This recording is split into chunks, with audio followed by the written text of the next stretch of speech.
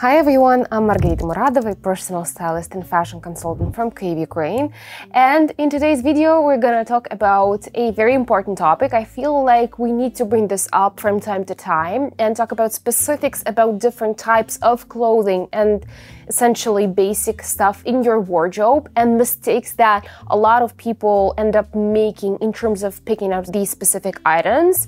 And let me know, obviously, in the comments below, which items in your closet you would like me to talk about. For example, mistakes that people make when choosing jeans, jackets, blazers, bags, t-shirts, etc., because there's a lot of them. And from my practice, and I've been working as a personal stylist for the last even more than 10 years at the moment, so I feel like there's a lot to talk about. We'll start today with coat mistakes that a lot of people make, and then we'll just go further for the topics that you would like me to cover. And obviously, let me know in the comments below which topics would you like me to cover in these videos.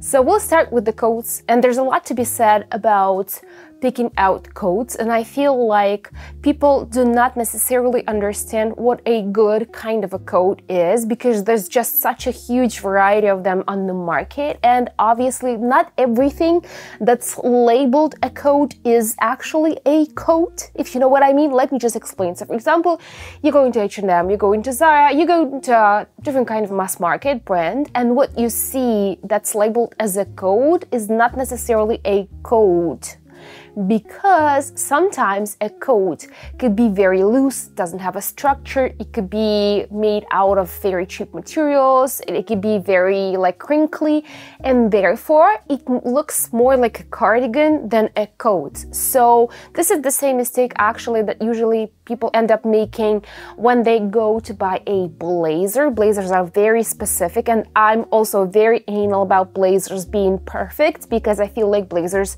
are that kind of thing that you can either do absolutely right or absolutely wrong, and a lot of brands, not even necessarily mass market brands, end up doing them wrong because they lose structure, etc. So there's a lot to be said about all of these things. And the first mistake that's usually made in terms of picking out a coat, and also obviously creating a coat if we're talking about a brand perspective, is definitely a lack of structure. So when you have a lack of structure, what does it look like? It looks like the shoulders are absolutely down, the material is very thin, so the coat doesn't hold its shape. The seams are actually very bursting and very loose, and therefore, as opposed to the ideal coat where you can see all the seams standing up perfectly, the shoulders are standing up perfectly, the coat holds its shape and it has its own shape as opposed to clinging to your body. What you see a lot, especially obviously in the mass market brands, because it's cheaper and it's produced much cheaper with cheaper fabrics on cheaper factories, etc., you know what I mean?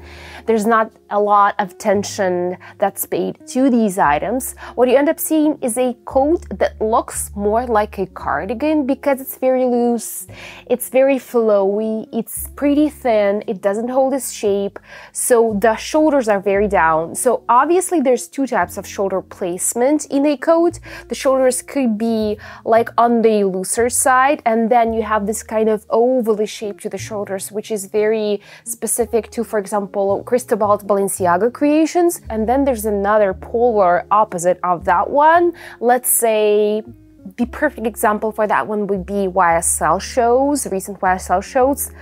Very structured, very pointy, structured, beautiful, huge shoulders that are not down, that are standing up, that look absolutely amazing, and you look statuesque in this kind of a coat. So there's only two types of shoulder placement in a coat. And for the first one, so for the looser placement of a shoulder, what you're looking for is not necessarily a shoulder that's standing up, but the structure of a coat. So basically the shape of a coat is very definite, it's not too loose, it holds its shape, it's very structured, and when you put it on, you end up having a different kind of shape on you as opposed to the coat hanging totally just like a piece of a cloth on you and clinging to your body, which is not what we're going for. And then there's the second, the best coat ever, which I absolutely love. I love this kind of a shoulder placement, and what I mean by that is a very pointy, structured shoulder that holds its shape. It's not down, it's pointing outwards, and it looks absolutely amazing and very regal to me. And what we're looking in this kind of a coat is, for example, first of all, the shoulders are on their place and holding their shape. Second of all, you cannot visibly see a padded shoulder underneath the material. So if you can see the lines of the padded shoulder placement, this means that the material is too thin. So it's not appropriate for this specific kind of an item. So what we're looking for is a structured coat that when you put it on looks very regal, it holds its shape, and you end up having this shape on you as opposed to this coat swallowing you and clinging to your body. So a coat is a structural element, always and forever will be a structural element that basically is one of the most important outerwear pieces, ends up creating your whole look, ends up creating your whole structure and all the balance of shapes in your looks. So it's really important to get the structure right, and it's really important for your coat to hold its shape. So that's the first mistake that a lot of people make, especially in coats, just like bathrobe type coats, for example, like Max Mara inspired coats, because in Max Mara, when you get that coat, the material is thick, the shoulders are there, the shape is there. But when you buy this kind of a coat inspired by Max Mara in different brands, a lot of the times what you end up with is basically like a bathrobe as opposed to a coat, if you know what I mean. The second mistake that a lot of people make actually is the coat is too small for you. And what I mean by that is the shoulders and the sleeves are too narrow, and the coat is too short and too small. And what you end up having is that when you, for example, it's winter, it's early autumn, whatever it is, you need a couple of layers of clothing to make yourself warm, and then on top of that, you put on a coat. And what you end up having on you is this like very onion-like layers. The coat is too tight, and you can obviously see the outlines of the clothing that's underneath the coat in the coat's material because it's too tight, especially in terms of sleeves. Number one mistake I see a lot of people make is pick a coat with a very narrow sleeve, and therefore you end up looking like a stuffed chicken because there's not enough space to accommodate everything that you're wearing, because you need that looseness, you need that air, you need that space, you need that volume to make you look more finished, more put together, to make the look more 3D, etc., etc. So when you see a coat that's stuffed to a brim with other clothing, what you see is actually a coat mistake, not a clothing mistake. Because when you pick a coat that's not too narrow in terms of a shoulder and in terms of a sleeve, and that's also, I'd advise, a size bigger than you usually would pick, this is the perfect coat for you. This would look absolutely amazing even if you were to wear 4 layers of clothing, including cardigan, blazer, sweater, blouse, shirt, whatever it is, because there's enough space to accommodate everything that you're wearing, and you will end up looking absolutely amazing. So the number one hack, like I'm teaching all of my clients, I'm teaching all of my students, is in terms of a coat, also in terms of a blazer, you need to go one size up and make sure that the sleeves are loose enough to fit everything and more.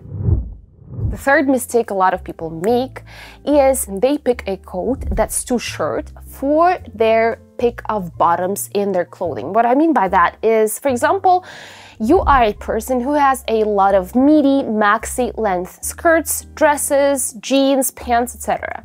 And then you pick a coat that's basically knee length.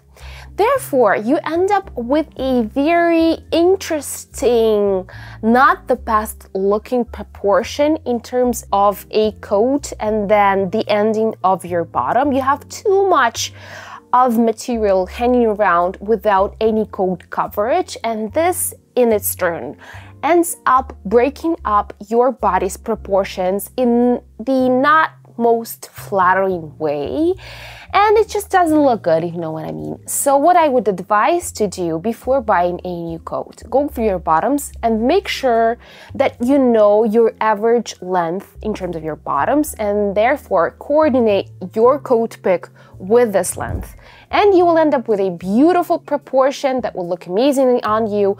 The foolproof way to go in terms of a coat length is definitely midi or maxi.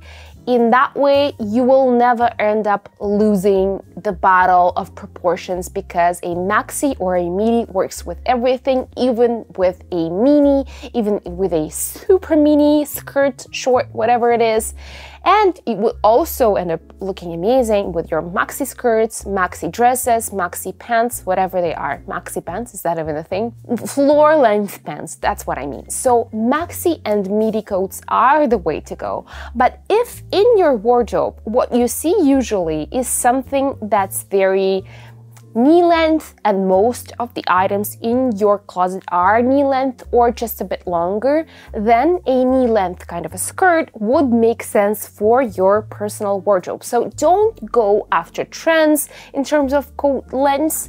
Make sure that the coat's length coordinates with what you have in your wardrobe, what works for you, what's comfortable for you. Also make sure that the coat coordinates with your height, because I cannot even count the amount of times I've seen coats that were absolutely unused with tags new in my new clients' wardrobes when we started wardrobe division, because they've bought a very popular, a very trendy coat, but the length of the coat did not coordinate and work with that person's height. So someone bought a maxi coat and they were very petite. And on the other end of the spectrum, someone bought a knee length coat, but their height was 180 centimeters. So this coat on them was like a mini coat, basically like a cute, warm, midi dress.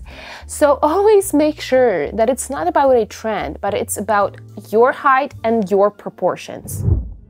And the last mistake a lot of people make actually is, first of all, choosing a coat online is usually correlated with a lot of mistakes, especially in terms of your material department and the length, because you cannot try this coat on, and a lot of times, especially mass market brands, what they do is they actually kind of retouch the coat, all the seams and everything, and make it look much better than it really is in person. So the worst thing and the worst mistake someone can make in terms of picking out a coat is picking out a coat with very thin, synthetic, cheap materials, because then there's no way to save that coat and that look altogether, because it's gonna crease, because it's not gonna hold its shape, because it's going to make all of the clothing that's underneath the coat kind of peek through the material. Therefore, you're gonna look like you've put on a bathrobe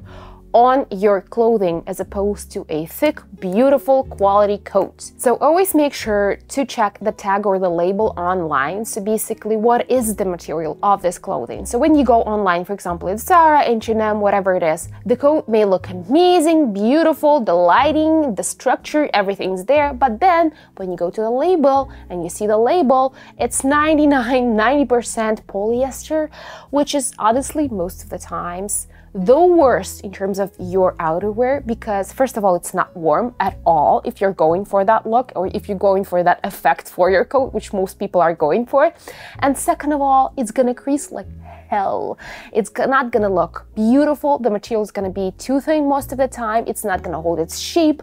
Therefore, the money is absolutely wasted. So I feel like most of the time what I would go for or what I would recommend is either saving up and buying one but quality kind of a coat. Or there's a second option, and it's absolutely amazing. You can thrift a beautiful coat for minimum money, but it's gonna look amazing. And what I suggest going for or going to a specific place is making sure that you check out men's thrift section, because the best structured, beautiful, natural, best materials are in there. The best coats, wool coats, vintage, oversized, chocolatey, brown, black, burgundy, whatever you want, are in there. Just go for your size in men's section because they're gonna be oversized even in your size because of the shoulder placement in men's section.